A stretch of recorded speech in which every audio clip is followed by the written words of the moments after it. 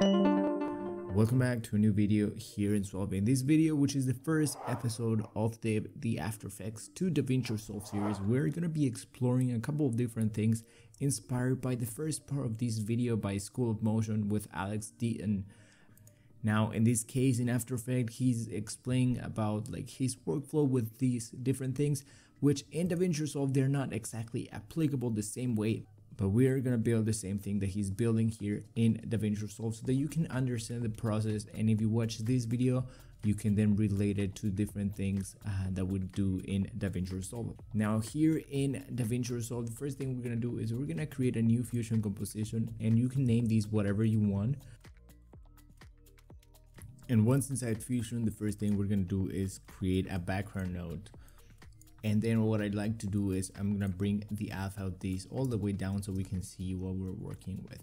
Now, if you want to add guides or show the lines here, you can press Ctrl G with the viewer selected so that you have a better understanding or view of the layout. Okay, now the first thing that he does in this case is he's going to create the shapes of this eye, and then he converts it into a Bezier so that he has these different lines or points that he can then later edit. Now, if we try to do the same thing with an ellipse here, we're not going to be able to animate the way that we want it. So make sure to check out a previous video that I did in which I cover how to do a perfect circle by using a polygon or the B-spline here.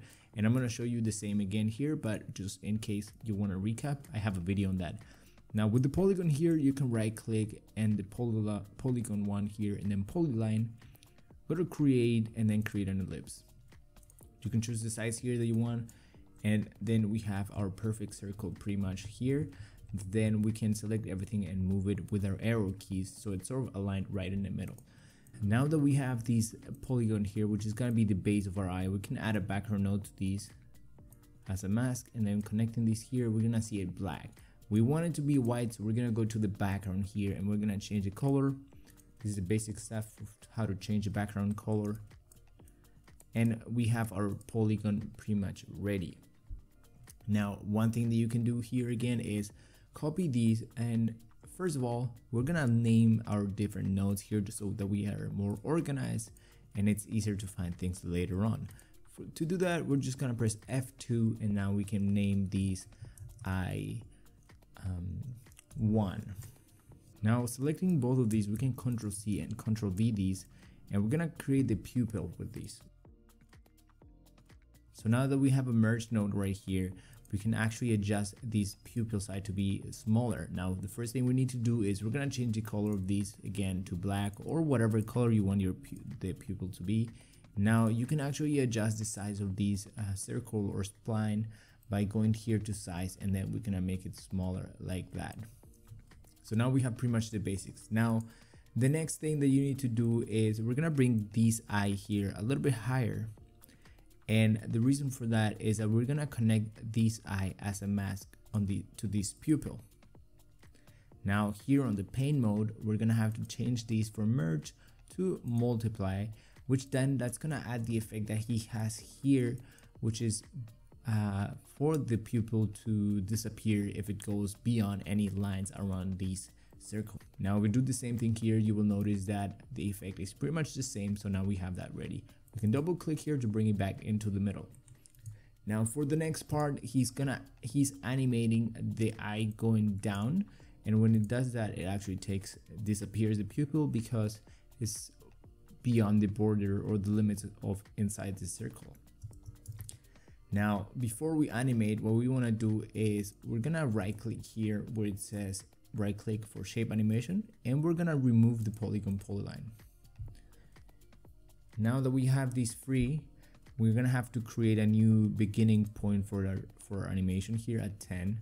We can go 4 frames. Since blinking motions or blinking is pretty fast, it's going to be like that. So it's going to be really a few frames only. With these selected, you can hold shift and bring this down all the way like that, or use your mouse if you want, but holding shift is gonna allow you to bring this directly down even if you have even if you're using your mouse. And we also have to adjust the borders here. So for that, we're gonna hold Ctrl so that we're only adjusting one of the curves here, and we're gonna try to align these all the way at the bottom to next to the other one. We're gonna do the same thing here, like that. So we have the eye coming down or closing in this case. After that, you can let these be there for two frames, let's say. And we're gonna create a new keyframe, and then we're gonna go to frame 20, which is 4 frames ahead. And now, in order to bring these back to the points where we were before, the easiest way to do that is by actually going back to this first keyframe. And we're gonna grab this spline here, and we're gonna copy these by holding Control, and then we're gonna put this right at frame 20. So now we have the blinking motion. If you want to make it a little bit smoother, you can select all of these and press F. So now it's like that. It's a little bit slow, but for the tutorial's sake, it's fine. Now the next thing that we need to do is we're gonna create an instance, which this is a whole nother topic in itself. But in this case, I'm gonna try to make it really simple so that you understand the basics of it. In order to do an instance of this eye mask, we're gonna copy these by pressing Ctrl C, and then we're gonna use Ctrl Shift V. Now that's gonna create an instance that by default is gonna connect to everything else. We don't want to do that, so we're gonna hold Shift and bring it out. So the eye mask that we have here, it's connected still to the same things that it was before.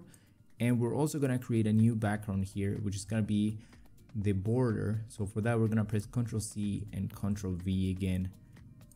And we're gonna see these like that. Now we're seeing this whole thing like that because of this background node. We're gonna connect this instance, and it's gonna create basically the same copy of these eyes. So if we make any changes on this one, the same changes is gonna happen on this one. And the reason for using these is because when we're adding keyframes here, it's gonna be easier to do that than having to copy and create the keyframes for each of these different masks every time. Now, if we want to separate and add or change things without these affecting the other one, what we do is we de-instance that specific setting. Now in this case, we're gonna rename these, so it's gonna be the border color for the eye. If we want to make this, if we want to see this bigger on screen, then that's like that. It's up to you. Okay, now here in the eye border, what we're gonna do is first we're gonna change the color. If we change this color right now, it's gonna go all black because this is shown as being right on top of this. This is the foreground. Now here, the first thing we're gonna do is we're gonna right click here where it says solid, and we're gonna de-instance this. So now when we make a change here, it's not gonna affect the previous mask that we have. So now we can see the background again. The next thing that we need to do is we're gonna de-instance the border width. And now we add a border, we're gonna see these on our screen. Now the way that Alex animates it in his video is that whenever the eye is closed, the border will show up. In order to do that, we're gonna create a keyframe right here, 1 frame before the eye is completely closed, and we're gonna create a keyframe for the border width. Then we're gonna go 1 frame forward, which is when the eye is completely closed, and we're gonna increase these by the desired amount that you want. Can create the next keyframe because we have 2 keyframes where it sort of like stops for a little bit, and then as it starts opening again, we're gonna bring this back to 0. If we go to the spline tool, we can see everything here, and we can select everything and press F so that everything is a little bit smooth like that. If we unselect these so we don't see the viewer here, we can see our eye there, and it's really subtle, and I really like how it looks like that. Okay, we have the blinking motion right now. Now the next step is to animate our pupil. In order to do that, we need to know where these keyframes are here. So it's gonna have the animation of the pupil can happen anytime between these 2, and ideally it will be between these 2 in the middle, which is when the eye is completely closed. So in order to do that, we're gonna create a keyframe here at frame 14 and then at 15. For that, we're gonna go to frame 14 here. We're gonna create the keyframe, and then at 15, we can make the eye look to the side as much as you want. So now when it starts, it's gonna be in the center. Once it opens, the eye is gonna be looking to the side like that. Okay, now what if we wanna create a perfect loop for these to continue to happen? Now, if we select these how they are, and if we add a loop, this is not gonna work because it will not have a pause in between, and it will just constantly blink. In order to fix this, I remember at the beginning I told you to get rid of that first keyframe at 0, but we actually need it back. So we're gonna put that keyframe at 0, and this one is connected, so it doesn't matter in which one of the both that you create the keyframe. But here for the border width, we need to use the eye border one. Now, if we select everything here, and now we add a loop, now it will be a perfect loop, and there was not gonna be any like issues or weird things happening. Same thing we can do for the pupil. We can see here the pupil is at the middle, so we're gonna create a first keyframe here for a pupil at 0. And the reason why we're not creating a perfect loop for the pupil yet is because we want to add another movement to it, right? We want to make the pupil go from one side to the other one and then back to the center. And to create that perfect loop for that, we need to add the 2 different positions again. Now we're gonna go until the next loop is repeated, which is right here. And then right here, we're gonna create the keyframe of our pupil again moving. In this case, it's gonna be at 34 and then at 35, and we're gonna bring this to this other side. Now, when the eye opens again, the pupil is gonna be on that side, and then when it goes back to the next blinking, we are gonna add a new one, which is gonna be a keyframe right here, and then at 55, and we're gonna bring this to 0.5. Now, if we look at it, it's looking all the way to the center again. Now, if we want to create a perfect loop for these, we have to select everything, and then here in the spline tool editor, we're gonna fit these all to screen, and we can identify and see that we have a problem here. First, we're gonna log these by adding the circle here. Now we can see the issues right here that we have is that we have a perfect loop and there's a pause, but the loop should be aligned with this other one. It should start right here at frame 60. And to fix that, what we're gonna do is with the pupil selected here, we're gonna create a keyframe here, and it's not allowing us because we have to select these and uncheck the loop first, and then we're gonna create that keyframe. Now if we select everything, we can create the loop, and now it will perfectly align with everything else, and we don't have to worry about these. If we want to add more, like if we want to make the timeline longer and the animation last longer, you can just leave it like that. Now the next thing that Alex shares in his video is basically a duplicate node, which is called repeater in After Effects. I think it's the same thing basically, and we're gonna add that here on this merge node, and we can actually move around or add a transform tool here.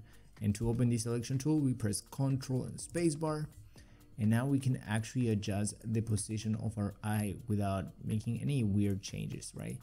Here, now that we have these ready, what we can do is we can add a duplicate node, and then with these duplicate, we can bring these to the side like that, and now we have 2 eyes like that. Now if you want, you can add the color to the background here, and now you have that basic eye motion. Now in this case, that's it for this part of this video, this part 1 of this video. I hope it was helpful and you were able to understand a few concepts. Now in the next video, I'm gonna divide these into 2 videos. Now in the next video, what I'm gonna do is I'm going to show you what I added extra, which was that ghost animation. Alex actually is not showing that. I don't really know where I got that idea from when I was playing around with it, but I'm gonna show you how I created that sort of ghost animation of it going backwards. Now if we go into the fusion composition of this eye here, you'll see this is basically what we have just created, except with a drop shadow. Like that, we can see our eyes here, and then I added a drop shadow, and then the next part would be the body of our ghost here, which it's gonna be a different self animation because it's gonna have to make it a little bit bigger since it comes off screen. You'll see the polylines here. But that is it for this video. I'm gonna make sure to check the next part, in which I'm gonna cover how I added these animation of the ghost coming from off screen or from the screen, basically a zoom out animation. And I hope this video is helpful and it helps you understand better of what you can do here in Fusion. And I hope to see you in the next video here in SUALVI. Bye.